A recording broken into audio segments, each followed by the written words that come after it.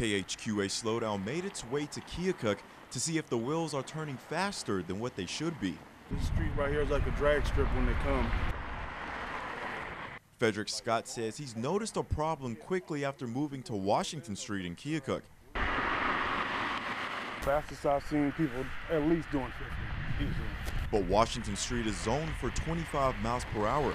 Within 30 minutes of clocking drivers, a few people reach speeds of around 37 miles per hour. One driver zoomed by going 41 miles per hour on this narrow road.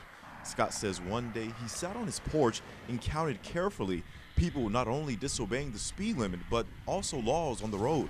Out of 20 cars, 16 were texting or on their phone. The rest of them was actually paying attention. Scott says he's worried for his loved ones with the constant speeding steps away from his home. I'm worried for my dogs. My kids come over and play. We got kids next door. In the apartments over there, they're playing too. And the kids up the street at a local high school. Scott says he sees students walk on this narrow road and hopes speeding drivers aren't blind to pedestrians. There'll be about 4 or 5 kids come out the woods over here, and once the trees all fill in, cars come down this way.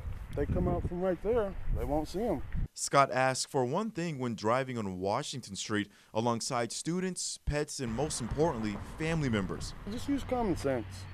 That's all I ask.